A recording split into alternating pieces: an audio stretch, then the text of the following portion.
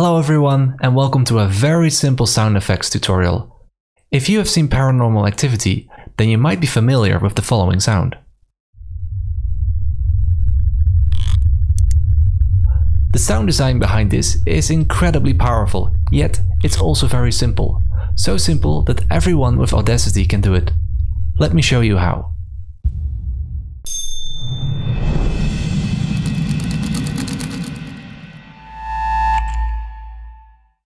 To start off, we're going to create some noise.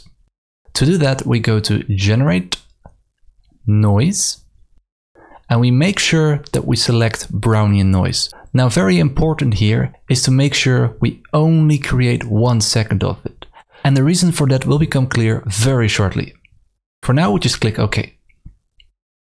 Let's have a listen to it. For this tutorial, we're not going to look at the actual waveform displayed here. What we are going to do is we're going to look at the frequency spectrum. To do that, we go to the arrow here and we click on spectrogram. To see it more clearly, we just drag this down a bit. And now we can see all the frequencies contained within the sound. Because this is noise, it contains all kinds of frequencies. The first effect that we're going to apply is change speed. First, we just select everything by double clicking. And then we go to Effect, Change Speed. Because I've made the sound effect before, I know what to fill in. And in this case, we're going to fill in 0.065 and click OK.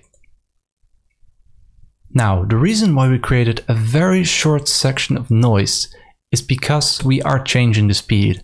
And if you were to create a very long section of noise, it's going to take a lot longer for Audacity to process that effect. However, that shouldn't stop you for creating a longer version of that effect yourself. Just be patient while Audacity is performing the calculations. The next thing that we're going to do after selecting everything is we go to Effect and we go to Filter Curve. If you've never used Audacity before, then linear frequency scale may still be enabled. For this tutorial, I'm going to turn it off because it's much easier to work with. Also, the decibel scale might be different. And for this tutorial, I'm going to turn it down all the way. This allows us to see the entire frequency spectrum, from loud to soft. Now we're going to draw some points on the frequency curve. And we're going to start with a point here. And we're going to drag it down just about to -6. The next point we're going to drag is at 100 Hz. And we're going to drag that point up to about 28 decibels. Then the next point we're going to drag is about 300 Hz, right here. And we're going to drag that to about -36 decibels. So that's right here. And then we click OK. So this has now modified the frequencies that were already present. We've sort of cut off the higher ones. It's almost similar to what we would call a low-pass filter. Now let's have a listen to this. Very slowly, we're starting to get closer to the actual sound effect that we want to achieve. The final step to complete this effect is that we're going to tweak it just a little bit. Since I have a reference to the actually used sound effect, I know that the current sound effect that we have is currently a bit too high in pitch.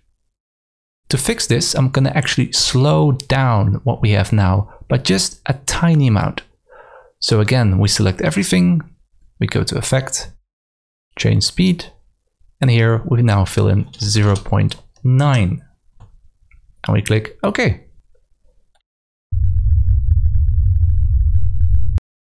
And there you go.